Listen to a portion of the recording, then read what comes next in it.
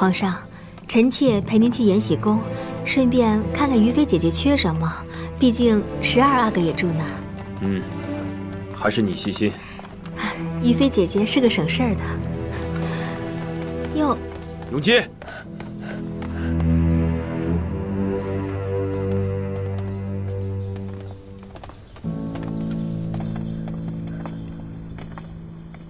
为何在宫中乱跑？成何体统？12阿哥，12阿哥，您别跑了，12阿哥仿佛受到惊吓，眼睛都直了。奴才请皇上啊，请令妃啊。小栗子，你是跟着12阿哥的，出什么事儿了？奴才也不知道。12阿哥本来要去御花园摘枣梅，谁知才进去就吓得大叫起来，说皇后娘娘和小林子抱在一起，然后就发了狂似的跑。放肆！胡说什么呢？奴才不敢。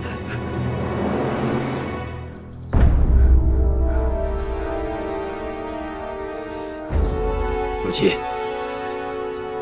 你看到了什么？不会的，12阿哥，你可要想清楚再说呀。额娘，小林子不会的。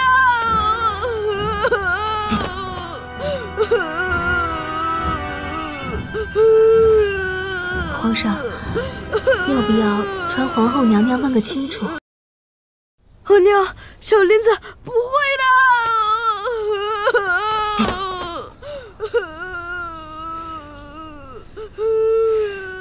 皇上，要不要传皇后娘娘问个清楚？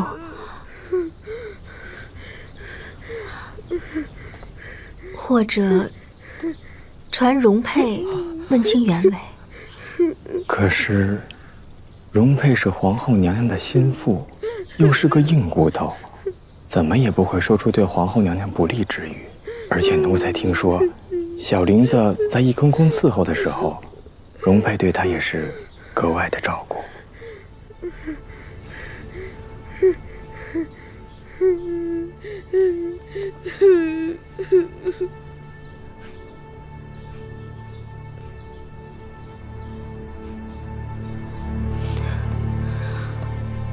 皇上，12阿哥受到惊吓，城里人多也不方便，臣妾就先带12阿哥回永寿宫安置吧。好，先把他带下去。是。这，12阿哥，奴才护着您。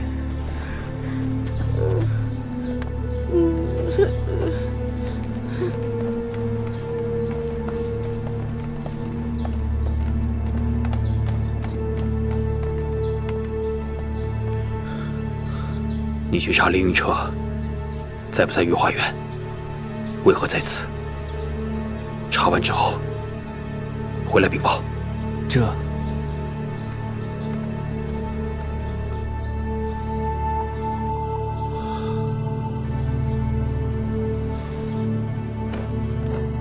快！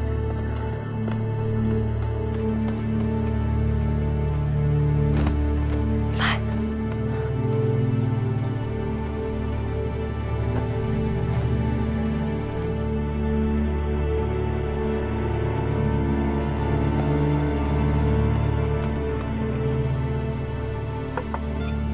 额娘，咱们回去吧。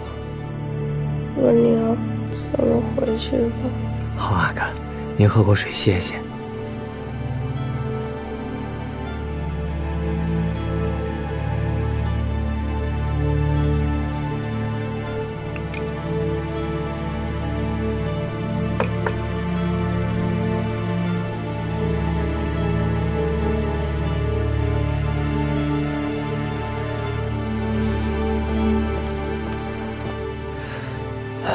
没什么破绽吧？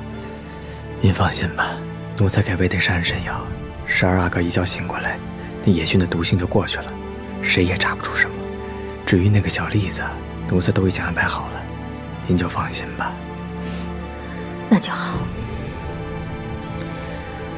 照顾好12阿哥，我去看皇上。是。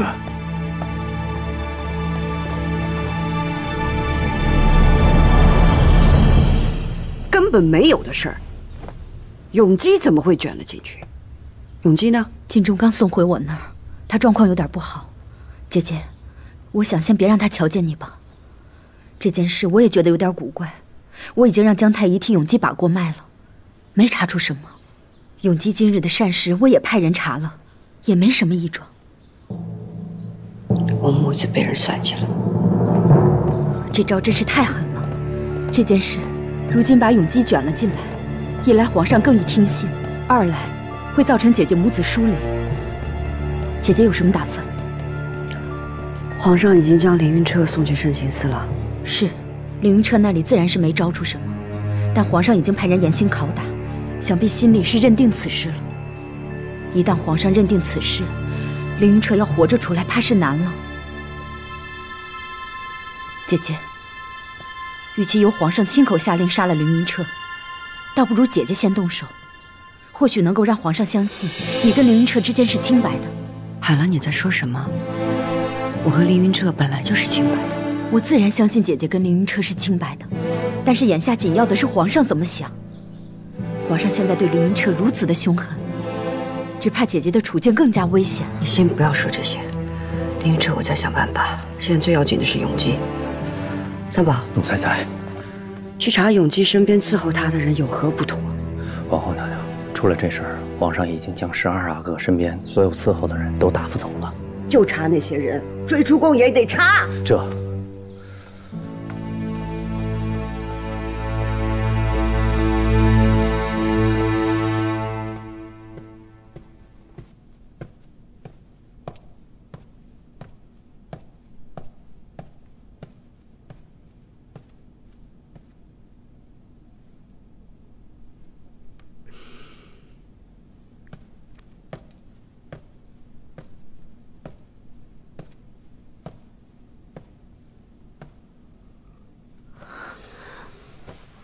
皇上，永基呢？12阿哥服了安神药，睡了一晌午，睡醒后，臣妾派人送回于妃那儿了。这孩子受到了惊吓，迷迷糊糊的，怕是也不大记得什么了。不记得才好。皇上，这事儿可不能声张出去，一旦声张，便是天大的丑闻呐！而且，您还得顾着皇后娘娘的脸面呢。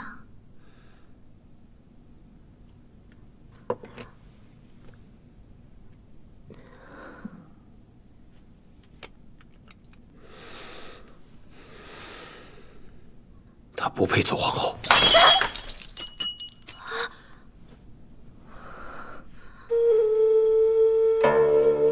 永基，你到底有没有看到皇额娘和林侍卫？12弟，你真的看到了吗？我哥，真是我说的吗？我真不记得了。于娘娘，是我害了皇额娘吗？都怪我。永基乖，不哭了。怎么会怪你呢？这事不怪你啊。你先回房里休息吧。泽之，珠儿，带12阿哥回房间，好生照顾着。是，12阿哥，去吧。